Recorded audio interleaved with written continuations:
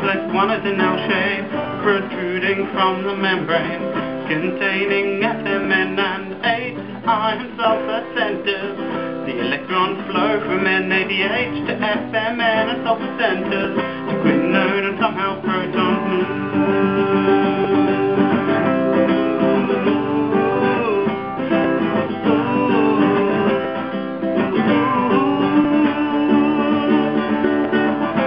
Complex 2 is the same path with 3 FES centers, but it is FAD that accepts both succionates electrons. ETF, Q oxidoreductase, and glyce through PDH can produce quinol, complex 3 as well.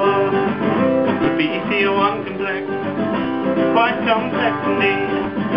Let me show you how it works.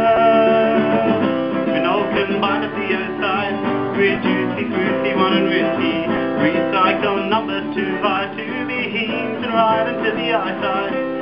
And you'll find that the I side Q is now reduced and let go. Overall 4 protons are moved. A3 in copper P's form forced by nucleus center. 8 protons and O2 enter. Reduced through QA and A.